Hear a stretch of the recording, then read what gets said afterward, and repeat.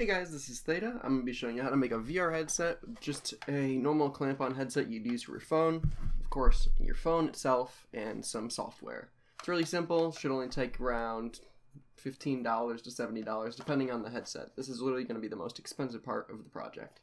But yeah, the rest of it's not too hard, but it's a lot of troubleshooting, so let's get into it. Alright guys, so the first step you're going to want to do is go ahead and install SteamVR. So I already have it installed, I'm going to run it.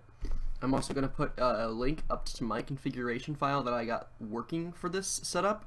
I just have it set to Mido 5.1 because it's the largest image you can really get on the screen out of all the available options. You can mess around with that all you like. It really just changes the size and orientation of the two video inputs you'll see on your phone.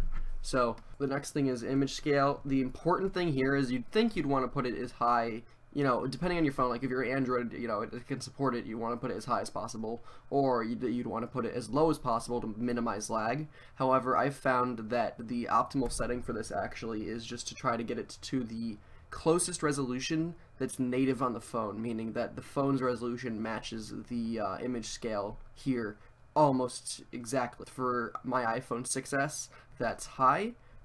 You can change this and mess with it. I wouldn't choose these auto adjust settings just because I've had it where they disconnect, because it's a lot of processing to switch resolution in the middle of, you know, recording. For compression, I just put it about there, because if you're compressing stuff too much, it does get harder to transfer over Wi-Fi. But if you don't have it compressed at all, even though it looks, you'd think it would look nicer, I found that it looks really pixelated. So I'm actually going to get my VR headset, well, phone, hooked up real quick. So the way to do that, as you'll see in the program, is to hit this button after hitting the button on the phone. There's an app called SteamVR. I'm going to record it right after just to get some troubleshooting out, because there is a lot of troubleshooting with this. You have to make sure you know what you're doing, and if you don't know what you're doing, I'll help you through it, so don't worry about it. So let's go to the next settings here. NVIDIA optimized, obviously you just check this if you have NVIDIA drivers on your computer.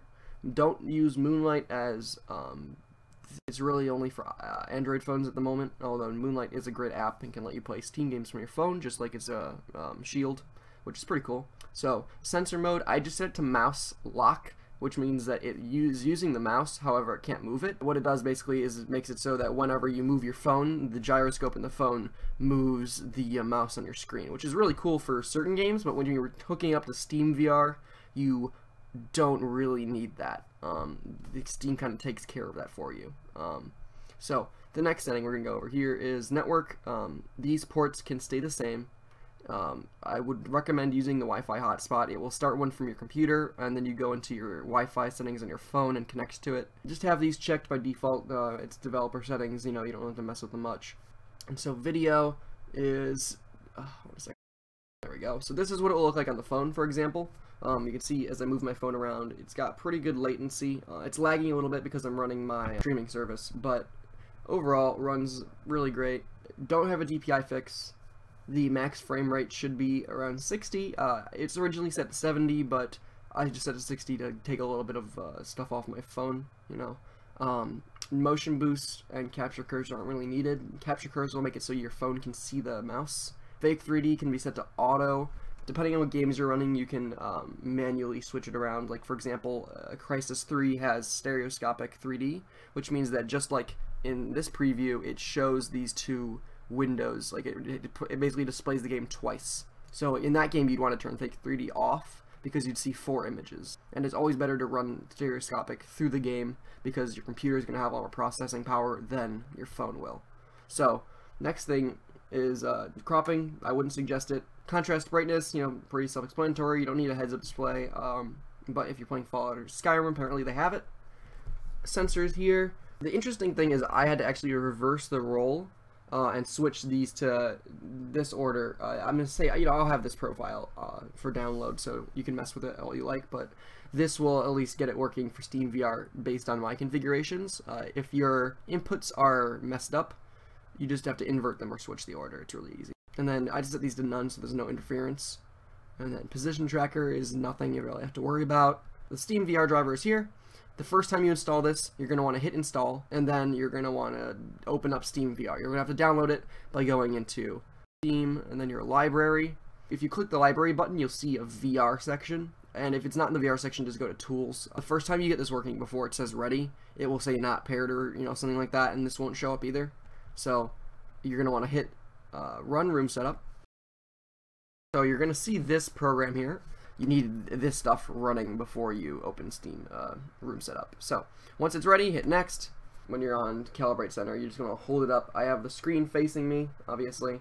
So you're just going to hold it like this and hit Calibrate Center. Important thing to note too is if the center gets off or anything like that, like you have to reset it, the easiest way to recalibrate the center to default is when you launch Trinus. You can turn it on and off when SteamVR is working. If you relaunch it, it will recalibrate to wherever you're facing when it launches. So like for me, if I'm playing a game, I like to just sit, and then while I have the headset on, I click the button, and there you go, you're calibrated. It's the easiest way to do it in my opinion. So getting back to this, you're going to want to take some tape measures now and literally measure while standing or sitting how high your eyes are to the ground.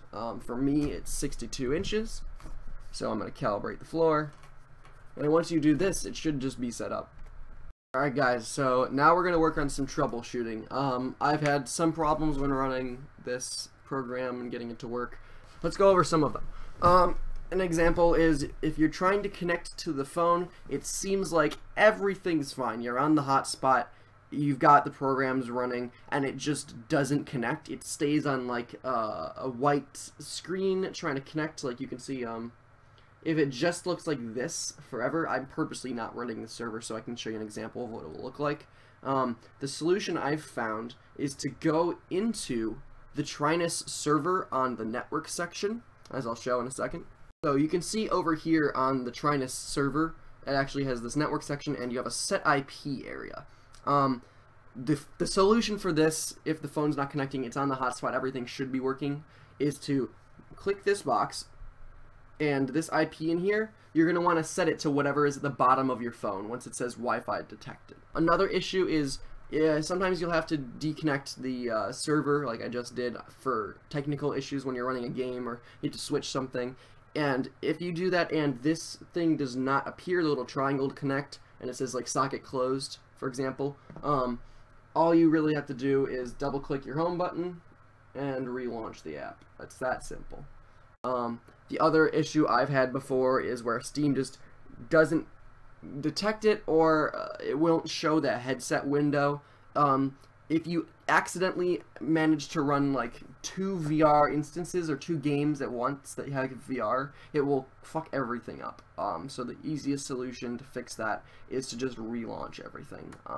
You just have to make sure that you don't launch 2 instances of VR at once. Obviously you can tell why that won't work. But those are really the only 3 main problems. If there's any other issues that you experience, obviously let me know. I'll try to look into it and see if I can fix it. Otherwise, I'm going to have a link to the Trinus forums below in the description.